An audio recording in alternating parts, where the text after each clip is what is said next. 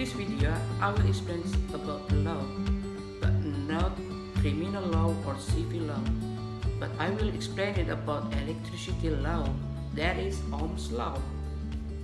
So, don't forget to like, comment, and subscribe in this video.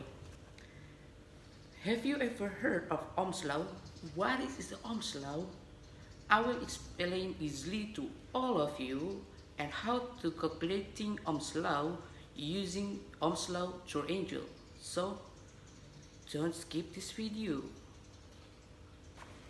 In electronics, some law must be known and studied for anyone in the electronic fields. The basic law is the Ohm's law. So who is invented Ohm's law? So let's backward to 1827, where is the Germany people invented the Ohm's law. Ohm's law discovered by a German physics scientist in 1825. The name is George Simon Ohm. This is the man. George Simon Ohm published his finding in the journal. The title is The Galvanic Circuit Investigated Mathematically in 1827. In that journal, George Simon Ohm found that comparison between the potential difference in electric load with the electric current flowing in the electric load produces a constant number that is then called electric resistance or resistance with R. To give the respect for that invention, the obstacle called Ohm with the omega's object. George Simon Ohm said the current strain in a circuit is proportional to the voltage at the end of the circuit and inversely proportional to the resistance of the circuit. So, how to calculating Ohm's law? This is the easiest way to calculating Ohm's law. The formula for calculating the Ohm's law is that V for voltage, I for the current, and R for the resistance. So the formula is V is equal I times R. Easy, right? The easiest way to solve the Ohm's law is using a triangle. This is not basically a triangle. This is the magic triangle in the world, but it's not the eliminator.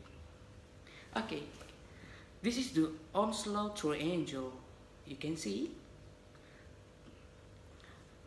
To find. So how to use the triangle's Ohm's law? This is the easy. You must do the 3 steps. First step, if you want to find the voltage, you use this formula. V equal I times R, and you got the voltage. The second step, if you to find the currents, you must use this formula. I equal volts divided resistance, and you get the current. And the last step, or the third step, is to find the resistance.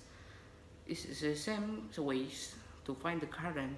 So this formula, resistance equal volts divided current. So you got the resistance. Easy, right? Okay guys, that's all the discussion about Ohm's law. So if you use the triangle, you will be an expert. So learning physics is easy, right? Just do it, never surrendering, keep trying. If you like this video, hit the thumbs up and share to all your friends, and don't forget to subscribe this video. Before I close this video, I will give you some quotes from Albert Einstein. Albert Einstein said, important things is to never stop questioning. So that's all for me. If you like it, just hit thumbs up and share to everyone. Then don't forget to subscribe and see you to another videos. Wassalamualaikum warahmatullahi wabarakatuh. Stay safe.